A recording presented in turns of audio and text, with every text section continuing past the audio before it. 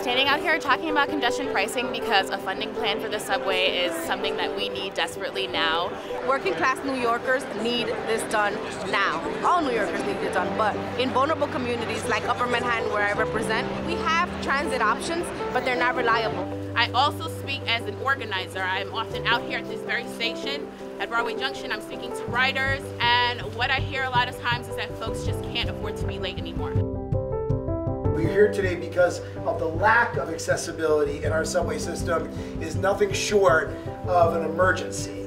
People are so fed up with having an inaccessible subway system. State legislature, we need to finally fix this problem because it's been a problem for decades. I have to walk up like 3 flights of steps to get my train.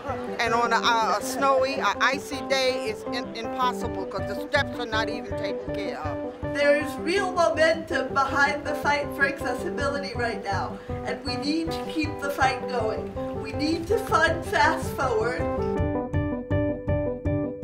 Congestion pricing is great because it'll free up a lot of the city streets for buses. I would really like to see more bus lanes and signal prioritizations. My understanding is a lot of the traffic coming across the Queensboro Bridge is there because there's not a toll at all. So we have a very lopsided toll system. People have said it's a tax. People have said it's an assault on drivers. And it's none of that.